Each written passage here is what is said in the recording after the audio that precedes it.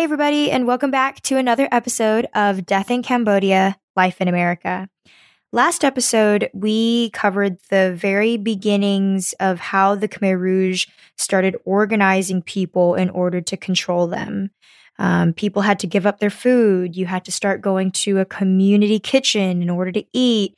And at that point, they really started having control over the people and really have instilled fear in the community. We also ended up covering how your reputation really mattered and how you had better hope that the Khmer Rouge didn't think you had money, and how also every single person that you knew who had a good relationship with the Khmer Rouge could really end up saving your entire family's life. So here's a continuation of that story. When they got the community kitchen, so now they assign people to work in the kitchen. So my mom got assigned to work in the kitchen. How do they choose who gets to work in the kitchen? They know who's a good cook? No. They just pick one. Pick one. Okay. Assign. So it was really lucky if you able to work in the kitchen because it's close to food. You don't have to work outside in all day under the sun. Under the rain, and then, for 10, 12, 15 hours a day. So very lucky. And at that time, I have 4 siblings. Me, my brother, Hatch, Amanda, and Fawn. Okay, so I also realize that throughout this entire conversation, I'm calling my relatives, my aunties and uncles, the way that I normally call them, which not everybody out there obviously understands Chinese. So I'm going to make a little clarification here. I'm sure you guys have already picked up on the fact that I call my grandma Mama, which can get a little bit confusing because that doesn't mean that she's my mother. Mama meaning my grandma on my dad's side. And then as my dad explains all his relatives, my dad's actually the eldest. So there's my dad, and then there's my Auntie Amanda, who is still a younger sister of my dad's, but I call her Dai Kuche. There's my Uncle Hatch, who is younger brother, who I call Se Suk. And then there's also Fawn, who is the youngest auntie, and I call her Sai Kuche. So I know it can get a little bit confusing. Don't worry about that, but I just wanted to make that clarification. So my brother was only, I believe, 11 years old. And Amanda, my sister, was, I believe, 9, and then 6. Fawn is 6. Right. So, because mom registered when they came in to do the head count, we lied to them. We only told them we only have total 5 people. Actually, we have 6 include. It's not include Amanda. That's why we report only have 3 children. Why'd you do that? Because we heard that they're going to pull all the children away, start from age 9 or 8 up. I see. To a labor camp. So Mama very, very quick, very sharp. So she was planning ahead. So we hire one child. And then if you hire one child, when you go to eat food, because they divide it, I said one person only have 1 scoop of rice. At lunch or dinner time, they only give you 1 scoop of each person, 1 scoop of rice. And then if you have 5 people in a family, you only have 5 scoops of rice. So now we have 6 people and eat 5 scoops of rice. And my older sister cannot come out of the house She had to stay inside during the daytime. She only can get out at night if nobody see. And She was hiding in a closet or I think, in Cambodian's house, it's not attached to the ground. It's above ground.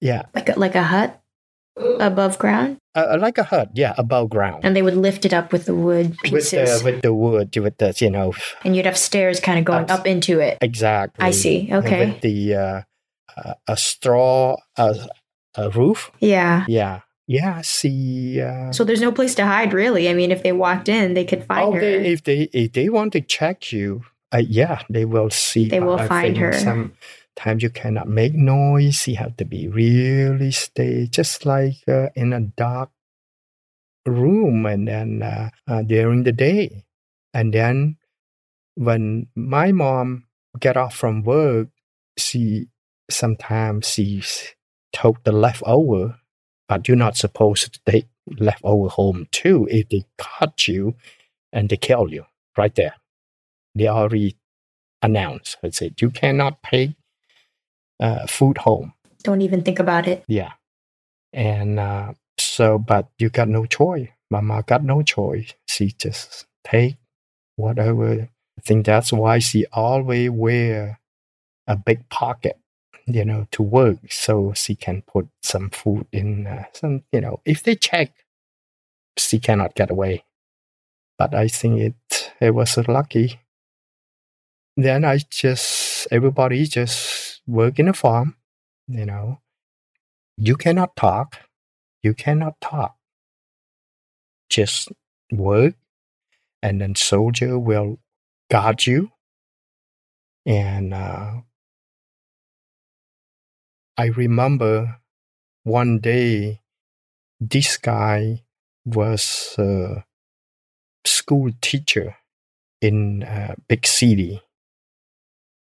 And because his skin very like a city people. Like a light skin. Light skin. Mm. So during the day, they call him from the rice field and then take him away. And they tortured him at night. So you heard that? No, I didn't heard that, but since the whole town know that they tortured him. That's in that group. I think it's about 5 people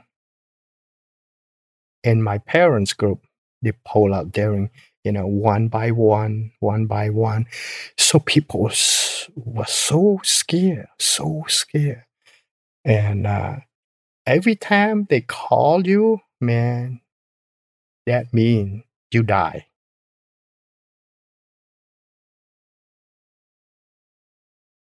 I was I was 14 years old, 13 or 14 years old at the time. So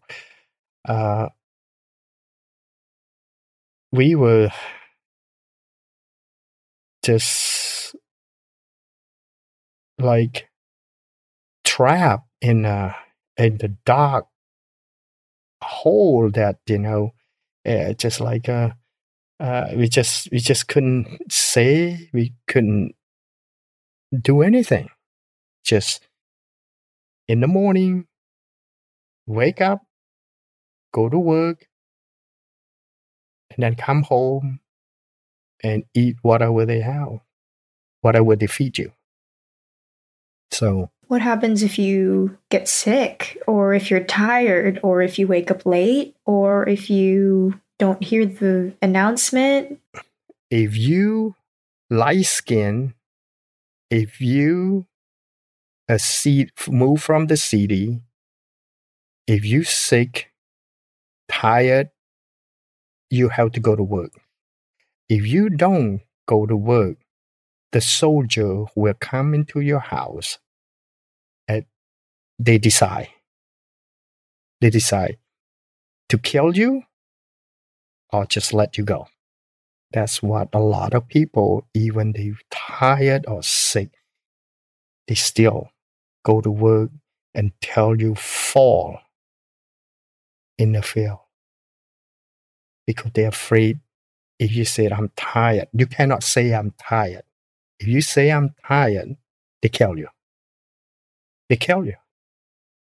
You cannot say, I'm tired. Was that the first time you heard people getting murdered, getting killed? Or when you were 14? No, I saw that, when I left. Remember when I left but you didn't see it actually happening. It was. I saw one that the soldier asking when the first day they move into the city, and people wearing jewelry, wearing nice watch and all that. They one guy didn't do it. They didn't do it. Yeah. And then they just go ahead and pull the gun and kill him. Yeah. In front of everyone. So no. You've seen killings before. I've seen killing before, and then that's why everyone aware that this group, this soldier, they can kill you anytime, any minute. Over anything. Over anything. If they had a bad dream, then they wake up, they don't like you, you die. Mm-hmm. Simple. You die. That's crazy. So that's for that 6 months. I saw a lot of stuff that they treat everyone just like a prisoner.